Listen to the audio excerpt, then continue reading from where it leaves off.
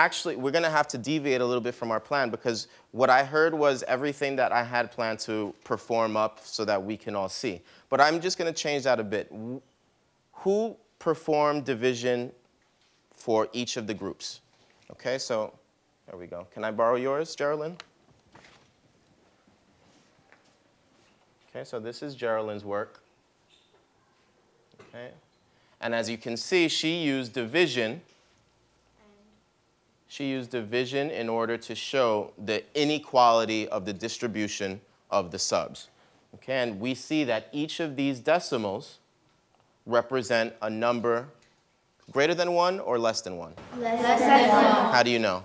Because there is a decimal is a part of a whole number. What if I told you 1 and 5/10 is also a decimal? How does 1 and 5/10 compare to 1? Is that greater than 1 or less than 1?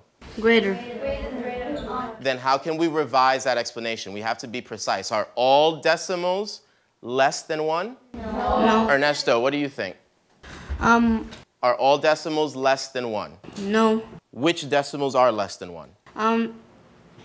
The decimals that have no whole number on the ones place. Okay, very good. I like that response. Anyone else can phrase it differently? Kayleese? The decimals between 0 and 1. All decimals between the whole numbers of 0 and 1. Anything above 1 is going to be greater than 1. Excellent.